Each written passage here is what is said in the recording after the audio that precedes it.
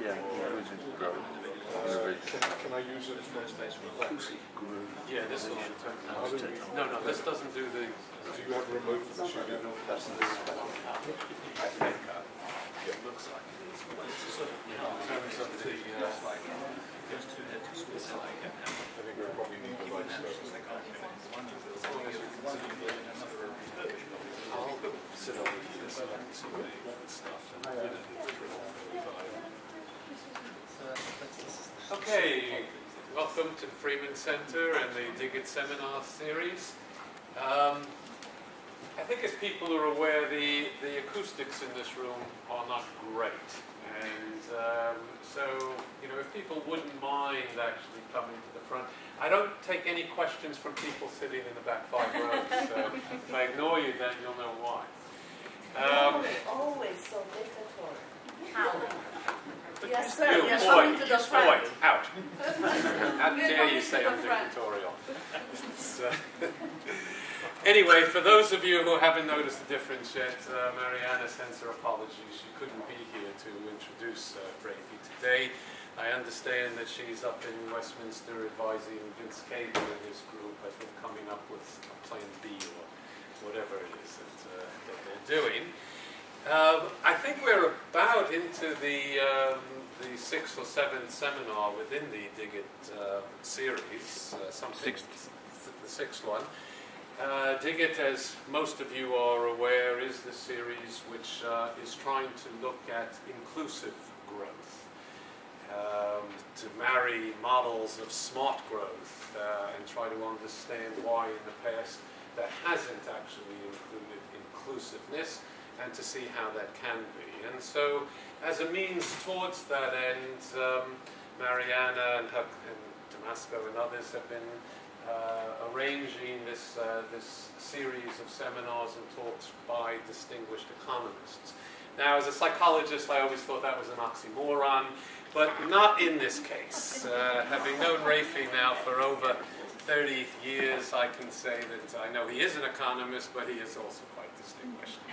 And I can say this of having been his horse for at least 10 of those years at Centrum.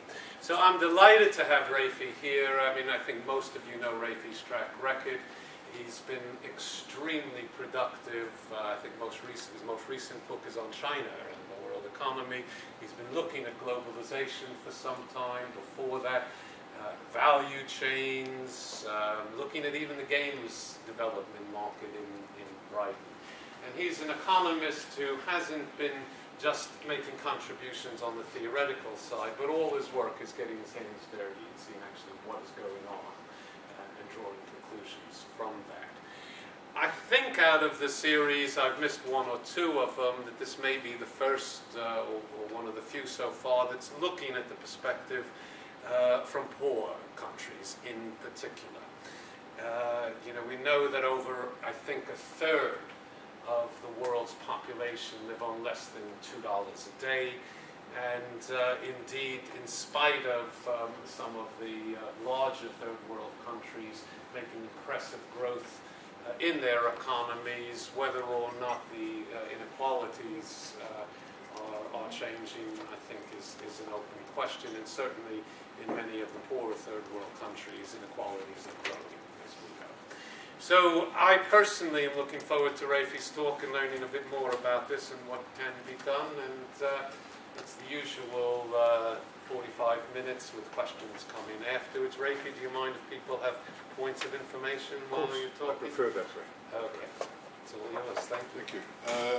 I don't recognize the word distinguished, and most people in my profession wouldn't recognize the word economist. So I don't think I meet either of those. I'm proud to say that I'm not a proper economist. I once worked with an Oxford econometrician, and we submitted a paper to an economics journal, and the review came back and said, this has only got 15 equations, it doesn't qualify as economics. You're not going to see any equations here. I'm going to talk about the link between innovation and poverty. I'm going to start with a very distinguished theoretician of poverty in Britain called Peter Townsend, who said that poverty has 2 meanings. It has both a meaning in terms of absolute standard of living, and it also has a dimension of inequality of distribution. And we've often thought of distribution and absolute poverty as being unrelated things. But you'll know the book by Pickett and Wilkinson, Spirit Level, which looks at the distribution of income and shows the interaction between inequality and all the problems of morbidity, which is what we think are addressed by levels of absolute poverty. So they're often seen as two different things, but I'm going to try and focus on both of those. And I had a really bad night last night, so I hope you won't mind if you do the work instead of me for the first while. This is the share of wages in GDP, the USA and the European Union, from 1960 to 2005, and I believe that's the USA and that's Europe. As I said, I've had a bad night, so if you could work your way what's happening there, I'd be grateful. And perhaps this one I like, this is from Robert Wade's recent piece, I like his sentence at the end, but again, if you could do some of the work there.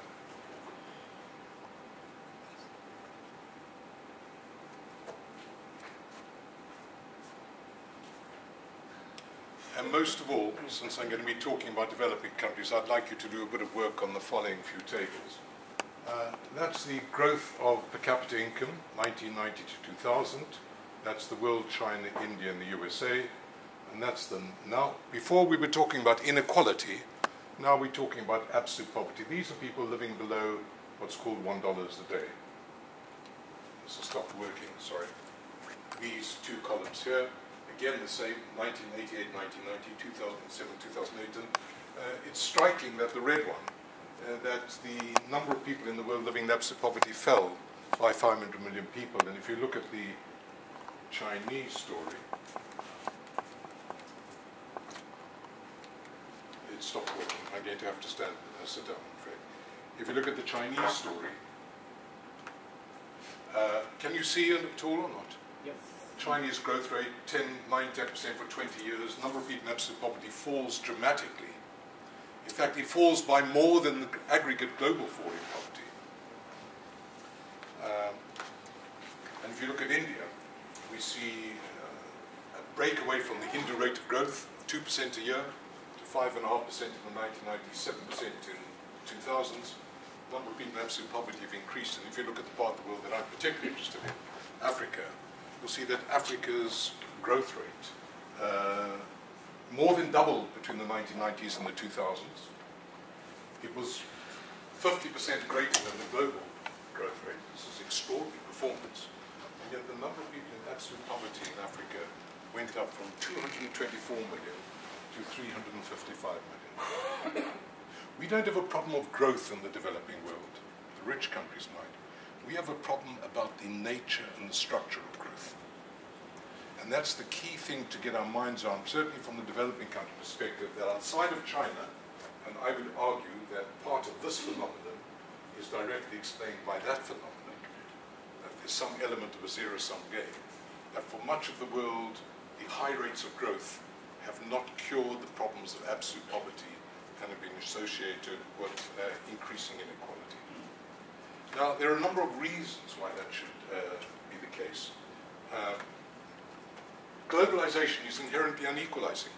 If you've got a rent, if you can do something which other people can't, you've got a much bigger arena to appropriate your returns from. If you don't have any rents, if you have things which many other people can do, I'm thinking here of unskilled labor and semi-skilled labor, you're competing in a much larger pool. And it's not surprising, therefore, that as globalization has expanded, so inequality has increased. Well, I suppose most economists wouldn't believe that because they see a world of full employment and a world of specialization and comparative advantage where we ultimately will run into a shortage of labor as parts of China run into a shortage of labor. Wages will go up and we'll have more and more skills around the world. The returns to skilled labor will go down. But once you remove from the economic theory of comparative advantage and win-win outcomes to world trade, once you remove the assumption that the labor market clears, that there's full employment, then put that together with the more than doubling of the global labor force in the 1990s when the former Soviet Union and China entered the global economy, it's not surprising that we see this growing unequalization. And with unequalization, we see a growing marginalization of people who are unemployed. More than 50% of the world's population now live in cities, and the cities used to be places of industry employment. The cities are now the dumping ground for the unemployed. Now, another reason why we see these patterns of inequality and global absolute poverty is financialization. And we have here, as it were, a political process going on. If you think of a Marxian explanation of capital and labor, and then you take Nikos Palantzis, who talks about fractions of capital, and you break capital down into financial and productive capital, we see a phenomenon in the world, which I'm not going to talk about, because Mariana and others know a great deal about it, wonderful piece by Lazonic on financialization, which is that the returns from growth, the surplus in growth, is increasingly appropriated by an unproductive loss. And that's, as I mean, Carlotti would argue that there are technological innovation roots to that, which there are, but it's more than that. And this would be another reason why the high rates of growth which we're observing are not associated with falling levels of absolute poverty in many parts of the world, and why they're associated with an increasing unequalization. But the last one, the one I want to talk about, is that the trajectory of innovation. Innovation is also part of the explanation of unequalization and global poverty. Now, I've gone through that because I want to make the point that this isn't the whole story. Innovation has a role to play, an important role to play, and in many of the writings of the economics of innovation, skilled labor and returns to skilled labor, it's as if the income distribution story was wholly explained by technical relations, which it isn't. But I want to talk about that part now. So what I've done is to try and situate this in a much larger picture. And I'd like to go on a bit how and then we could perhaps stop for a minute if people have questions. We then have to ask the question, what